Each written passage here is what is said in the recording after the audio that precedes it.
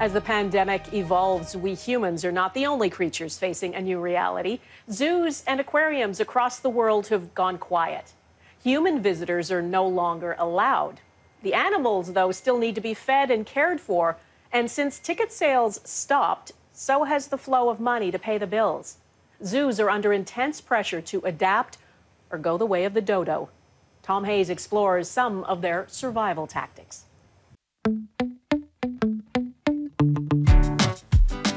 It's a trip to the zoo like never before, and the excitement's building. I want to see the lions, the bison, the grizzly bears. I love the baby giraffe. That would be baby Longlegs, born just over a week ago at the Toronto Zoo. Normally, she would be a big attraction here with 1.2 million visitors every year. But this year is different. Go ahead. Peyton, Jackson, and the rest of the family in the car to take in the Toronto Zoo drive-through. They came forward with a plan that allows people to stay in their vehicles, stage in the parking lot, literally drive through our front entrance, and use a combination of our walking paths as well as our Zoomobile route to get a behind-the-scenes, unique experience. Say bye, rhinos. Bye. Bye-bye. Who's these? What's these? That's an alpaca.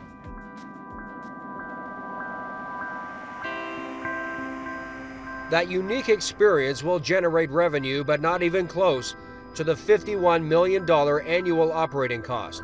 I'll just start. I'm running out of meat. Attractions across the country are facing a real challenge to keep their creatures fed and doors open.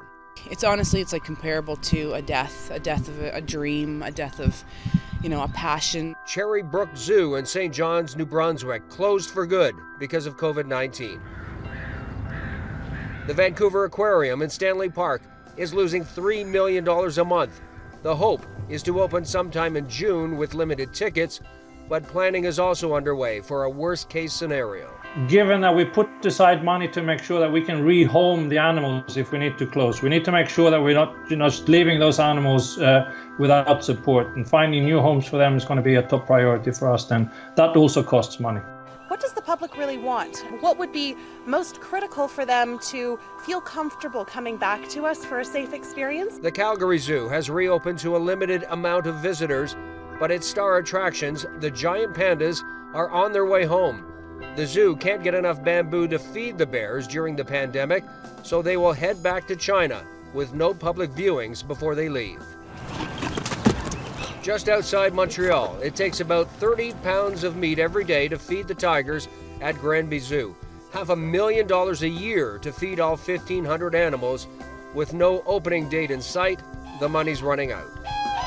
We couldn't expect to be able to run on a 2 month, 3 months maybe basis, and after that it will be really tough. We'll probably need the bank help and people like the foundation to be helping us, or at the government level also some program.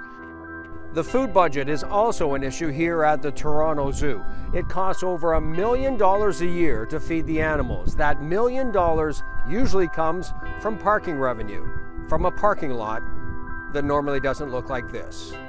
With no paying guests for the past 8 weeks, many attractions have reached out online. These guys are from South Africa. It's a different way to tour the zoo, but the hope is that the drive-through concept will still allow for social distancing and allow families an escape from the COVID lockdown. Just the ability to get them out of the house and to do something as a family, and obviously to support the zoo and all the employees that have been working throughout to take care of the animals. We're happy to come out and see what it's all about today.